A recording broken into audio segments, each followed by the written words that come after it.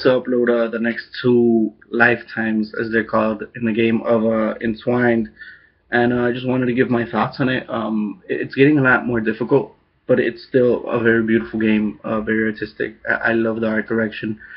Like I said last video, I love the way the controls feel. I think they're very responsive, very good, and I love the idea of controlling two separate entities with each one of the joysticks. The first experience I had with that was in Nino Kuni, which I may play for y'all. Amazing game, RPG. I loved it. It was like playing an anime.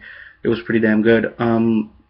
As far as Entwines goes, I think it's great. I think it's following the tradition, or not necessarily the tradition, but the path that was set forth by games like Flower, games like Journey, um, and many other games in the vast history of video games that really explored art and were very good looking. This game looks really good. It's a treat for the eyes and one for the ears as well, because the music is very nice. So I'm thoroughly enjoying it. It is becoming a little more difficult, but it's a good difficulty. Um, Not sure if it's going to be considered a classic. The mechanics are kind of wearing thin already, but it's a hell of a journey to watch. It's a lot of fun to watch. It's a lot of fun to play. Um, I hope my viewers are enjoying it.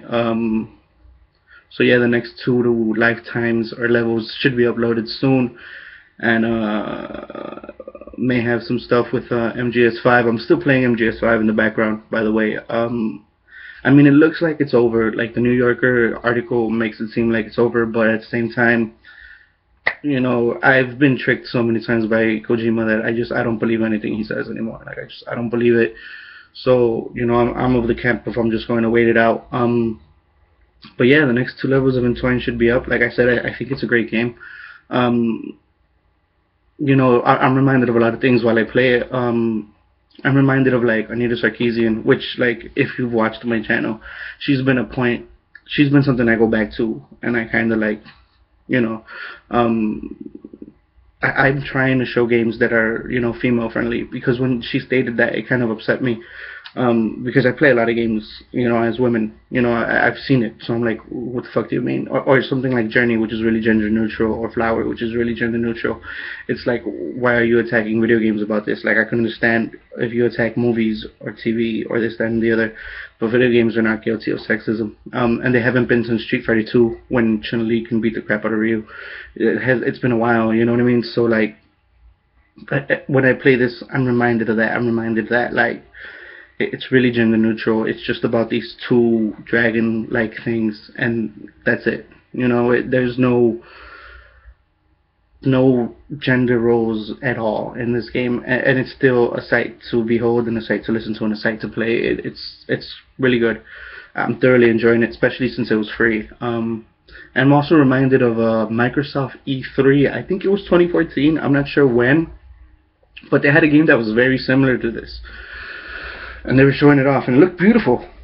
But it does make me question who came up with the idea first, because with video games, there's a long time frame.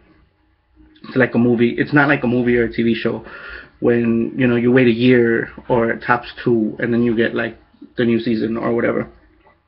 Video games can take 3, 4, maybe sometimes 5 years, and you have the occasional game that ends up in development hell, as it's called, on around YouTube, from like the the guys and gals that work in the industry, like IGN and all that stuff. They call it development hell, and when you're in that place, when the video games are there, sometimes it'll take like 10 years or more. I've been waiting on the sequel to Shadow of the Colossus for approximately 10 years, and that's the thing about video games, is that you can't really say like, well, maybe Microsoft bit that from Sony, or maybe Sony bit that from Microsoft, because I have no idea who started. You know what I mean? The whole idea of this dragon, whatever the frick it is. Like, I don't even know what to consider Entwined, but I have enjoyed it. I should be done with it soon. I think I saw that there's only 9 lifetimes or levels, whatever you want to call them, and I think I'm like on number 7 already. Thoroughly enjoying it. It does get a little tough, but it's really a lot of fun. And if you're watching it at home, I hope y'all get the same high I get when playing it, because like, the colors and the music, it takes you somewhere, you know, and it's almost like a legal high. And yeah, you know, it's a pretty good game. I like it. I would rate it pretty highly, probably around the 7 or 8 marks right now. I don't think it's a classic. You know, like it's not the first of its kind for this generation, so I wouldn't raise it. I wouldn't rate it that high, but it is pretty good. It's pretty good. 7 or 8 so far. Thoroughly enjoying it. Like the music, like what they did with it. I think it's pretty damn good. Especially for an in-between game, because like I said, I will be playing Metal Gear 1, Metal Gear 2, and stuff like that. And then when I'm done with the Metal Gear saga, I have a bunch of games. You know, I've never played any of the Mass Effects. I've never played L.A. Noire. I never finished Red Dead Redemption, and I know the internet loves Red Dead Redemption, so I could play that. Like, I mean, I could be here all day with PS3 and PS2 games. Like, I have a lot. Like, seriously. a lot. A lot. Deus Ex, and I've never played any of the Portals, but I own them. You know, like I have a lot of games that are just like kind of sitting there. GTA 4, I never passed it.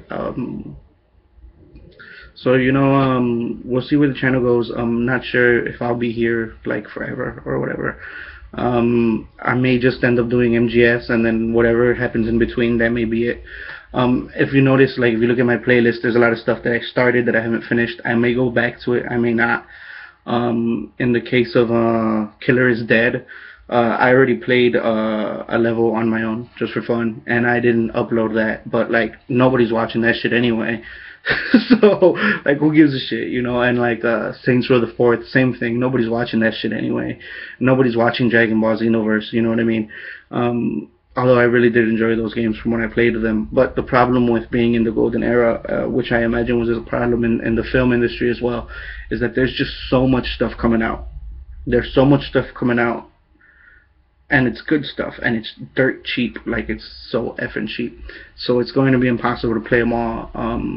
But I'm going to enjoy the fact that we're in a huge video game boost right now, and that video game artists are able to show, you know, what they can create, what these companies are able of creating with their software. I mean, some of this stuff is amazing.